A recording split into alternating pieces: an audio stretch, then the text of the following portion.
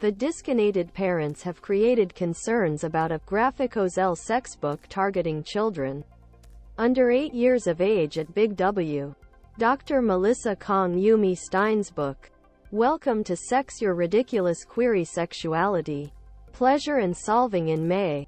Frank. An Appropriate Entrance Guide Gender Sexuality and Introductory Sexuality. However, store owned by Woolworths came under fire after some of the pages of book became viral after an Instagram video from podcast Chris Pramod. Critics argued that the content is very mature for the intended readers. Why does BigSparks this graphical sex guide for children in house, which intensively pushes anal blowjob, masturbation and gender ideology? The joint writer Yumi Stynes says that the book is 10-15 years old, but he is happy with a mature 8-yo. The book is for children aged 1015 years. Lesmont Instagram Pramod. The book, which is on sale of $5, contains detailed explanations behind sexual activities such as blowjob, finger, anal sex, scissors, handicrafts, porn, sexuality and gender identity. The investigations for product on the Big W's site were closed after being aired with negative feedback and a response from retailer's customer service team as educational, age-appropriate and inclusive. Contact Stynes and Dr. Kong for a comment.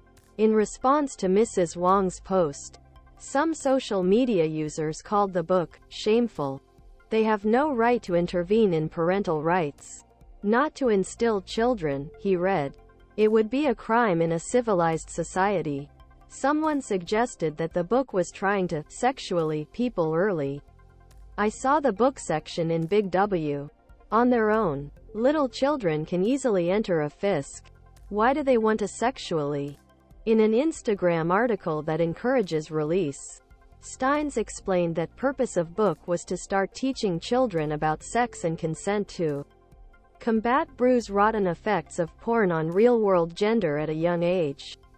I like to think of it as the LP Later's book read before he set out, he wrote.